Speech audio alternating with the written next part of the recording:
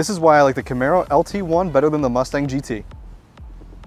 And under the hood, you have a 6.2 liter V8 that makes 455 horsepower, 455 foot-pound of torque, and that equates to a 0 to 60 time of 4.3 seconds, which is 0.2 seconds faster than the Mustang GT. And personally, I think this looks a lot better than the Mustang GT. You have a very angular front that feeds a lot of air into the engine and up over the hood, and then you also have functional vents for the brakes down here on the side.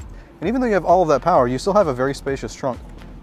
And moving on to the interior, you have a very sporty cabin with this very sporty steering wheel with rev match for the 6-speed manual transmission, these really cool vents that have this awesome dial on them, Android Auto, Apple CarPlay, and these back seats that nobody can fit in. And with all of that, the car sounds like this.